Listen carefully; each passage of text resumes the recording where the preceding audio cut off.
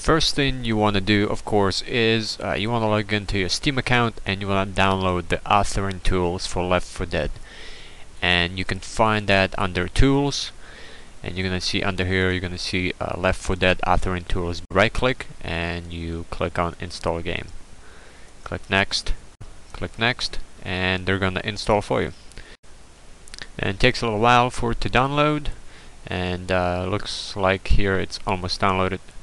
Double click and Left 4 Dead authoring tools pops up, and here you have your hammer editor, model viewer, face parser, all the tools that you need.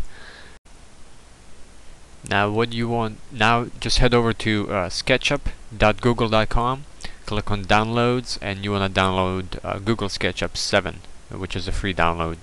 Click on this, Windows XP, agree to download the file, save.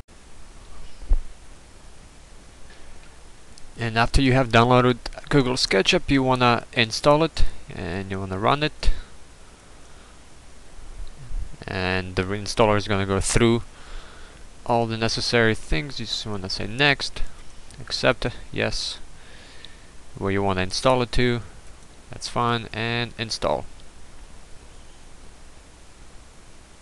Now that you installed Google SketchUp, double click on it, make sure you can launch it so you know it runs properly. So I'm going to start Google SketchUp here and see if it starts up the way I need it to. Start up, you select the template, and sure, start using SketchUp. Yep, it works just fine. Now we're going to install the plugins. Now double click on SketchUp plugins, and what you're going to do is copy and paste all these files inside your Google SketchUp.